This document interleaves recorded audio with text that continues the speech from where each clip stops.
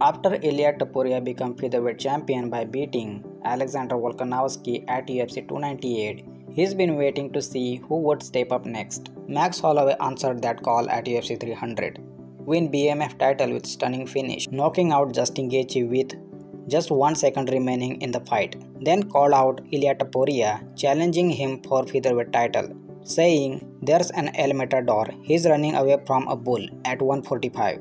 Tell him to sign the damn contract, Spain, Hawaii, wherever." Topuria immediately responded to Holloway's call-out, saying, "Congrats on your performance. Respect your story and everything you achieved with a beautiful family." Topuria has admitted that he is probably going to share the octagon with Max Holloway. Topuria said, "It's clear for me. My next fight is against Max Holloway. Hopefully we are going to share the octagon before the end of the year. And trust me, Max, you are going to feel something you never felt before. I will be the first one to turn your lights out. After fighting me, you will have go to back in the line." However, Topuria wasn't impressed by Holloway's knockout win over Gaethje. Topuria said, "Well, it was good. Nothing special, to be honest. The ending was only an exchange of punches without any strategy. Both just throwing punches, zero defense, hands down, and that kind of things can happen. But that's something that would never happen with me.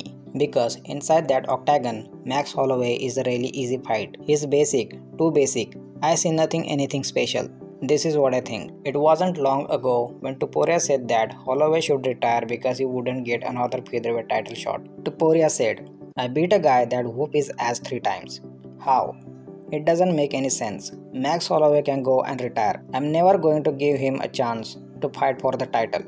However, after Holloway's incredible win over Gaethje at UFC 300, Topuria seems to have changed his mind. So guys, what do you think? If Topuria vs Holloway fight happens, then who will win?